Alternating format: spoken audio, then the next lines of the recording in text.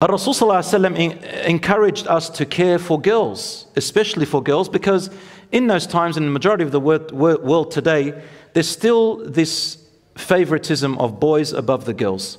So the Prophet ﷺ, he said, whoever cares for and looks after two girls, any two girls, so your daughters, or you foster them, any two girls who you look after, let's say girls who are orphans, for example, حَتَّى تَبْلُغَا, until they reach puberty, he or she will come on the day of judgment, me and him and her together on the same plane, and he did this with his fingers. We will be together. Wherever I go, you'll be there with me. The hadith is in Sahih Muslim. So if you have daughters and you raise them on the piety and righteousness and goodness, and you protect them and provide for them and give them safety and you honor them, Rasul ﷺ will be with you.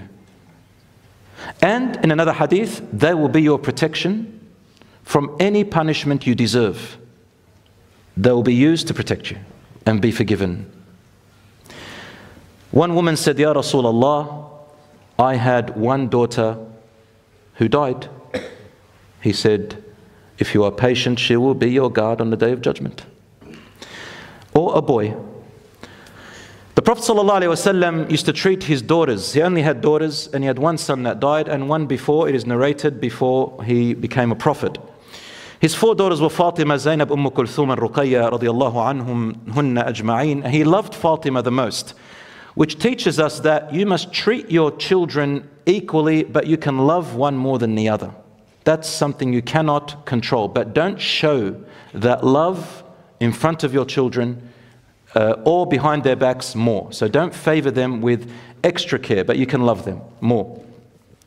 Whenever Fatima radiallahu anha, she was the youngest, whenever she entered and the Prophet ﷺ was sitting, he would get up with a cheerful face, go up to her, kiss her on her forehead, and then he would place her in his place. He made her feel grand, amazing.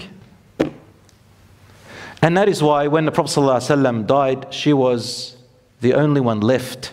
His other three daughters died and he buried them all, sallallahu alayhi wasallam. He buried all his daughters and he cried for them and he went through a lot.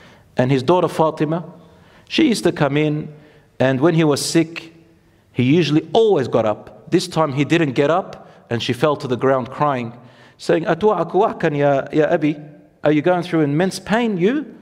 He said, yes, it's okay. There is no more pain upon your father after this day. And it's a long story, because she knew he would get up, he would never fail to get up. That means that day he became unable to stand. Do you understand, brothers and sisters, the hanan, the compassion and the mercy that Rasul ﷺ is showing? Even in times of firmness, he used to say to them firmly but kindly. He would not just let them get away with it. Of course they didn't. So for example, Mu'adh was a teenager and he used to say to him, Afattanun anta ya Mu'adh? He used to do something that caused a bit of trouble with people, and then he used to say to him, are you a troublemaker, Mu'adh? Do you like making people fight? He said, no, Ya Rasulullah. I said, then do this and do that. So Rasulullah didn't let children get away with it, but the way he did it was with compassion. My brothers and sisters, and lastly, he used to get the consent of his daughters before marriage. Every single one of his daughters were not married without their consent, and Rasulullah used to take them aside and make sure that his daughter truly and honestly wants this man. He married Ali radiallahu anhu, his first cousin, to his most beloved Fatima, and he married two of his daughters to Uthman radiallahu anhu and Zainab radiallahu anha to a man who had converted to Islam later on. We'll come to her inshallah, because